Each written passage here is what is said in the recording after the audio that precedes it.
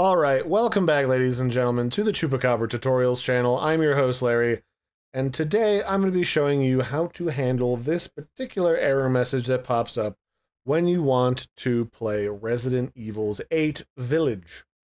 So what this is telling us is that Resident Evil 8 needs the WMVideo Decorder codec installed in order to run this game properly.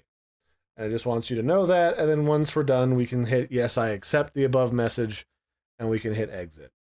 Now, this might not actually mean anything. I can run this game just fine without having this problem, but for some reason when I reinstalled it onto my new computer, it gave me this message, so I figured I'd make sure everything was installed just to be safe. So the first thing that we can do is make sure that Windows, like Movie Player, Media Player, is installed on our system. So to do that, all we have to do is type into the Windows search bar, Manage Optional Features. She'll bring up our settings panel. And then in here, you want to make sure that Windows Media Player is installed. If it's not, we'll go up to Add Feature and we'll type in Media, located on the list. Like, let's just grab this, click that, and then click Install. And then it'll install the Media Player. In fact, I'll just uninstall it real quick and reinstall it just to show you. Type in media, and if you type in media and there's a media pack available as well, make sure you download that too. That tends to include missing codecs that other parts of your computer might also want or need, so it's good to just make sure all that stuff is installed. So we'll click install. Oh, install failed. Why did install fail?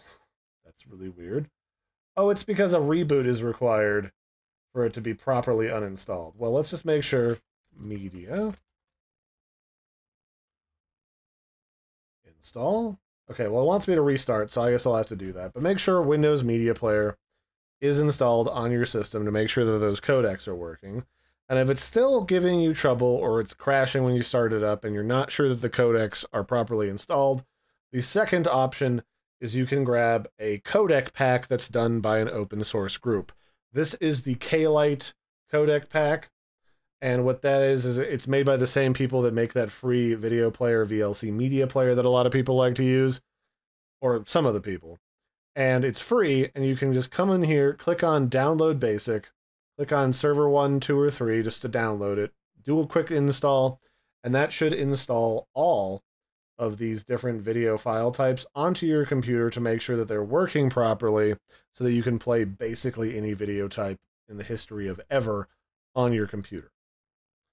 And then you can try it again, and if it's still not behaving itself, the final methodology that you can do is right-click this, go to Properties, go to Local Files, and you can verify the integrity of your game files to see if anything in them is corrupted, damaged, or otherwise having issues, so that you can know if you need to reinstall something.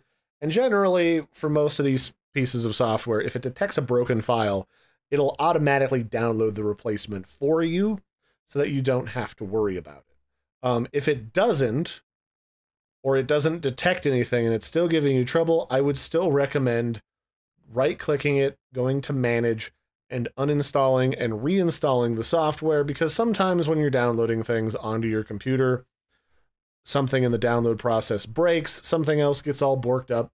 So the easiest way that you have to fix that is to simply re-download it to make sure everything behaves itself. So to uninstall this, all I have to do is right-click Manage, uninstall, and then click it again and tell it to install by clicking the big blue install button in the center of your screen. So that's it for this one, ladies and gentlemen. Just a quick little step-by-step guide on some of the things that you can do to fix the codec error that pops up for Resident Evil 8 Village. I've been your host, Larry. Don't forget to like and subscribe, and I'll catch you next time. Bye, everybody, and have a good one.